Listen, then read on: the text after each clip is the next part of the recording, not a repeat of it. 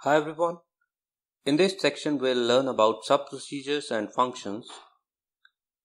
So as we have started writing programs or code in VB editor, so whatever we write are to perform an action or to do some calculation is known as an instruction. A set of instructions can be written in a sub-procedure or a function procedure. So a sub-procedure is a set of instructions but with a condition that it do not return any output. But functions on the other hand, these are again set of instructions which may perform some action, which may do some calculations, but these return a value. So the only difference between procedure and function procedure is functions return a value, sub-procedures do not. And since functions return a value, these can be used in cell formula as well. So I will explain each and everything. If you see here on the left side, this is the syntax for defining or creating a sub procedure. So you just need to use a keyword sub with the name of sub procedure and two round brackets. And it ends with end sub. And inside that you need to write your instructions. Same with the function, you need to use the keyword function, then the name of function, then round brackets, and in these round brackets there may be some arguments, and if there are no arguments you can keep it blank. So we'll be talking about arguments later in this section, but you can see here again it ends with end function, and inside that we write our instructions. And since function return a value, so it is important to return a value like this. If you see here in the red, I have written fun1, which is the name of the function, is equal to some value which you want to return. So we will see here, we'll go to VB editor, we'll first of all create a sub procedure. So to create a sub procedure, I'll write sub, I'll name it as test, and once I hit enter, it automatically writes end sub. That means anything I want to perform here in the sub procedure can be written here in the form of instructions. So we have seen earlier, let's say I want to display a message box, so I can simply put message box hello Kamal. This is one instruction.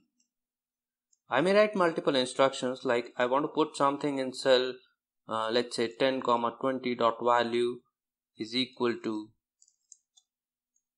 hello. So this is another instruction. Now if we talk about functions, we create functions like function, name of function, and then it ends with end function. Now we see that, let's say, because function returns some output, so it should have some input. Now either user would be providing that input, or the function itself would be picking the values from some source, maybe from input box and ask user to enter some values, or maybe it may be reading some values from the cells, or maybe something else.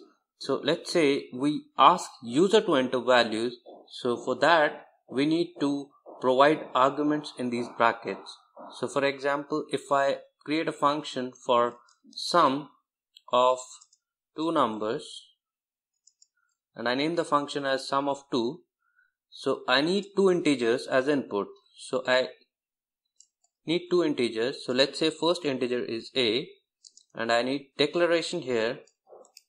So I specifically mention that a is integer, comma b is integer.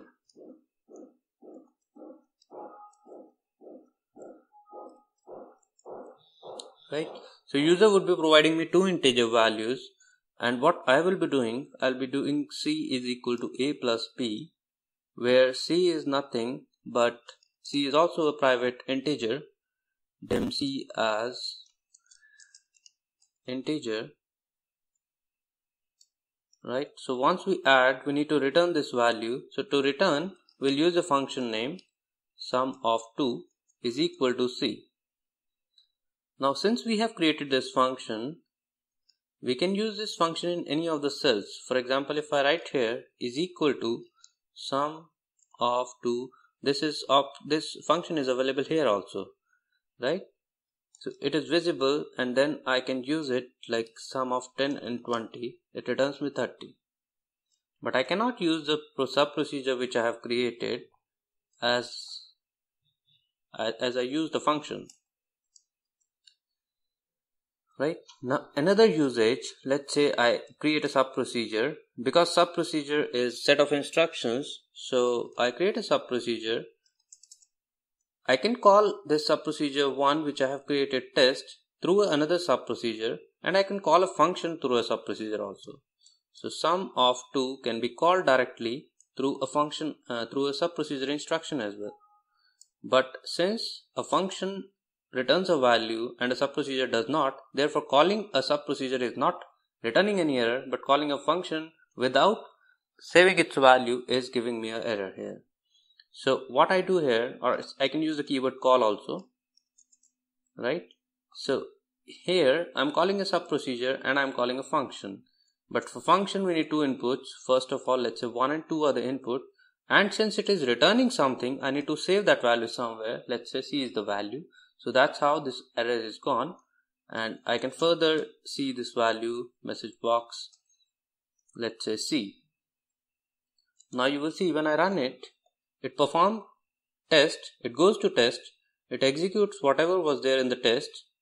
This was the first instruction, then it performs second instruction, it ends here, it goes to the next statement, it says C is equal to sum of 2 and then 1 and 2 are the values. So it calls the function internally, takes the value 1 and 2 as input, 1 and 2 both are integers, it declares C as integer, and then C is equal to 1 plus 2 makes C 3, and then sum of 2, which is the name of function, it returns the value which was there in C. So C, the value goes here in the variable C, in this variable, and that's how when I do message box, it prints 3 as output. So now if we quickly revise, the syntax of sub procedure is sub, name of sub procedure in brackets, and then set of instructions, and then end sub procedure. And same for function, function, name of function. In brackets, you need to specify the arguments if there are any, and if there are not, you can keep it blank. And then set of instructions, and in the last, before writing end function, you need to return the value using name of function is equal to that value. So sub procedure, set of instructions, do not return a value. Function, set of instruction, return a value, and can be used in cell formula. That's all. Thank you.